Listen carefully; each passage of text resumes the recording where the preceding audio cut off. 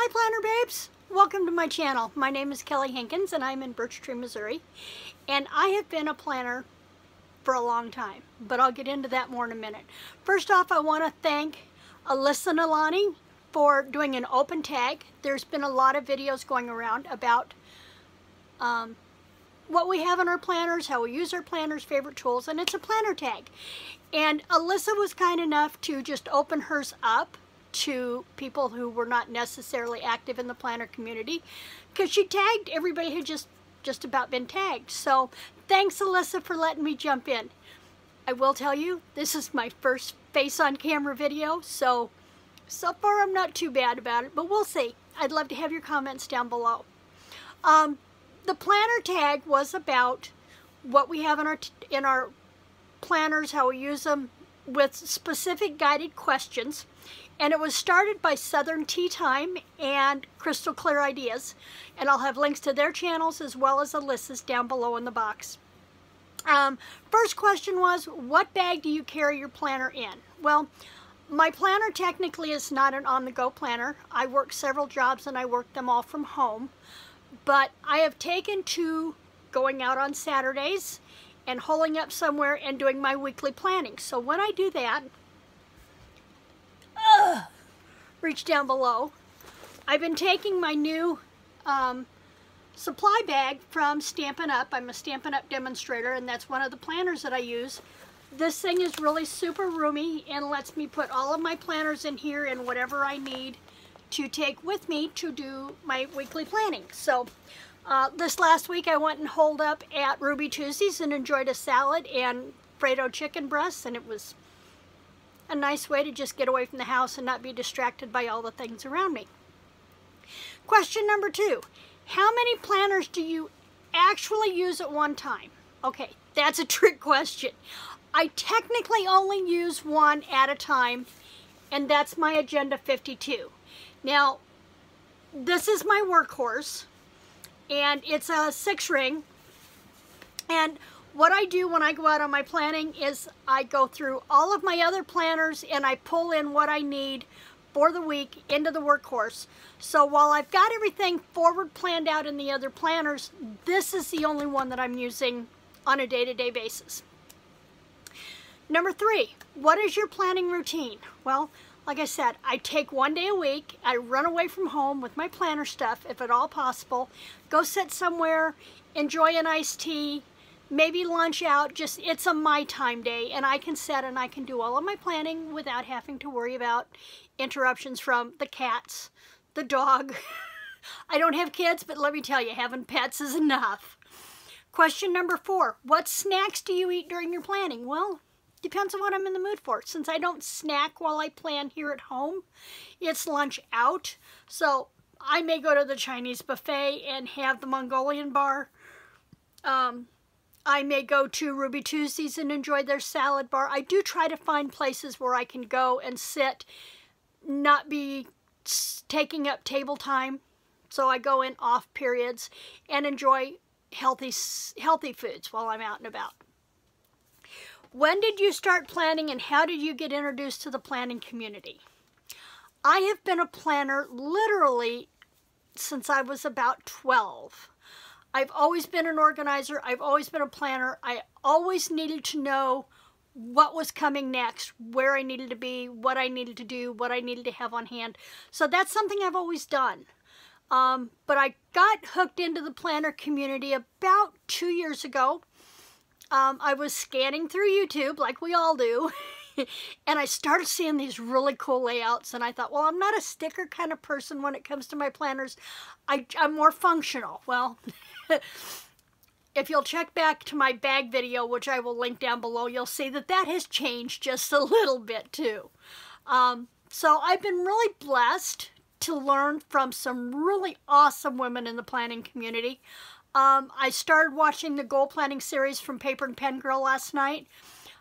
Fabulous stuff. If you need to really focus in on your goals, I recommend going back and checking out her videos. I'll link her down below. Life before planning, productive or not? Well, since I've been planning since the beginning, since about 12, I'd say very productive. However, It's when I don't plan, or I plan and then I don't go back and look at my planner, that I'm not so good. So I'm really focusing on sticking to paying attention to my daily page in my workhorse every day and staying on track. What is your layout preference? It depends. I've always been a day on one page. Years ago when I was running my undercover wear business, I did day on 2 pages, and I've narrowed it down to one that I have personally designed for a day on a page. I just need to see today. Tomorrow will come, Friday may be here, I just need to see today. So I'm a day on 1 page for my workhorse. Now things like my garden planner, my Stampin' Up! Planner, where I'm breaking them down into the individual businesses, or what I call files or forward plannings, then some of those I do prefer the week on 2 pages. Do you prefer sticker kits or create your own spread? I create my own most of the time. It's either that or I'm using the Happy Planner sticker books, which I've just started using. But if there's specific things that I need, and I'll show you a couple of those in my planner video coming up later in the week, I simply go into Avery Labels and I determine what size sticker I want. If I want a 1-inch square, 1 by 1 inch square, or I need a 2-inch circle or whatever. And they have tons of graphics, or I can upload my own and create my own stickers that way. And I've been doing that a lot too. What is the most you have spent at a store for planner supplies? Well, I'm not going to count Hobby Lobby because I'm really good at controlling my spending when I'm in there. I know what I have when I go in. However, last year my husband got new tires for my car and it came with a rebate. So a couple of months ago I had a $79 rebate card and I thought, well, I'll just check out Happy Planner. I've not been to their site before, and I blew it. The entire $79 went to Happy Planner, but I got the Miss Maker Mini to track all of my crafting challenges, my card making and paper crafting challenges, which I really love the Mini Miss Maker. So I've got that one. So I'd say around 80 bucks was about the most I've ever spent. With that, a funny story. Years ago when I first got into scrapbooking and stamping, I went on a bus trip. And it was just a 24-hour thing where we hit like 5 scrapbook stores in one day. And at the end of the day, they gave a prize for the person who had spent the most and the person who had spent the least. Over the course of 5 stores, I spent a total of $24 for the day. I spent the least. Do you prefer spiral, disc, and or journal style? Okay, I'm not a bullet journaler. I need something a little bit more explosive than that, I guess. I'm not a minimalist by any means. As far as whether I use a ring or I use a spiral, and I use a disc, and again, it depends on the planner that I'm using and what I want to use it for. My Miss Maker is a disc. My Stampin' Up!, which is a planner that I got from corporate, it's a ring bound. My Agenda 52 is a ring bound. I've got my garden planner is a disc bound. So it just depends on what I'm going to use it for and what I think is going to work best for that particular planner. Favorite planner supply? Okay, I think it was Elyssa that said that her favorite was 32-pound paper, and I have to say mine is too. I have tried using the lower grade general copy paper for various things in my planner, and I'm just not happy with the feel of it when I want to create a tip in or a fold out or a half page or something.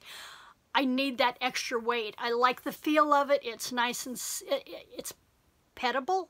It's really soft, and I really like the feel of it in my fingers when I'm turning. And if I'm going to be working in my planner on a daily basis, I want to be comfortable with what I'm doing in my planner.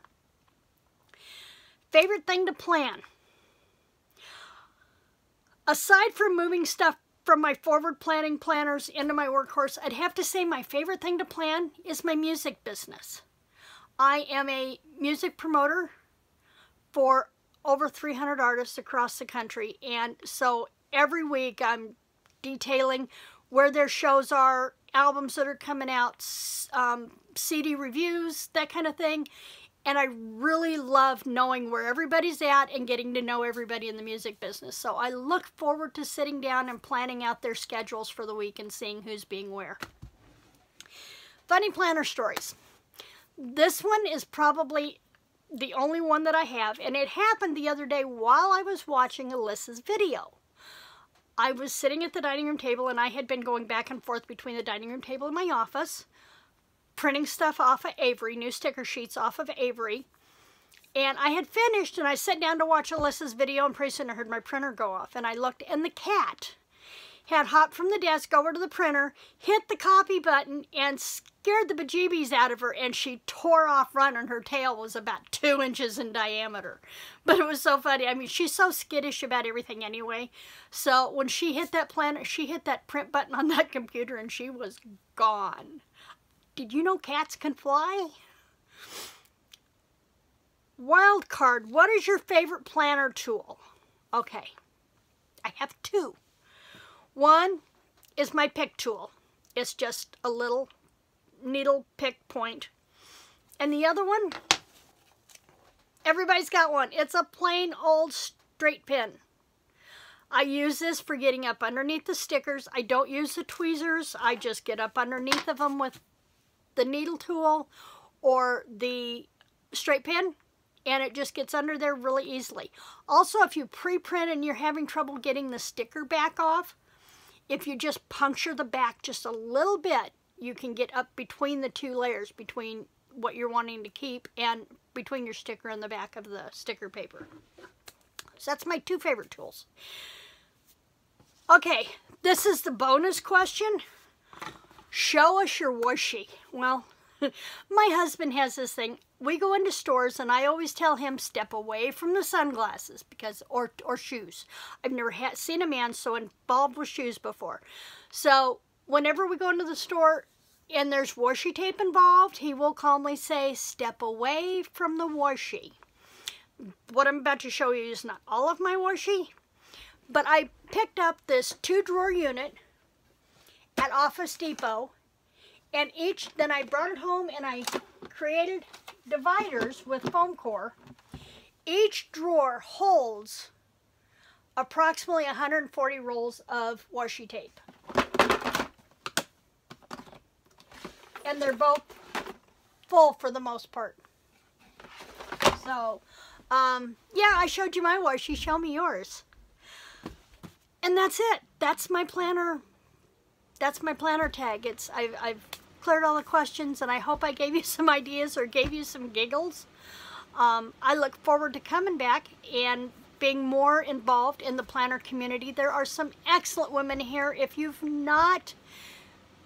just watched the videos, make sure you comment and you hit their like buttons and you get to know these gals, because they are really super friendly, very open about welcoming you into the community and sharing what they know so that you can grow as a planner babe too. So I hope you'll come back and join us. Please hit the subscribe button or the like button so that or leave a comment. What is your favorite?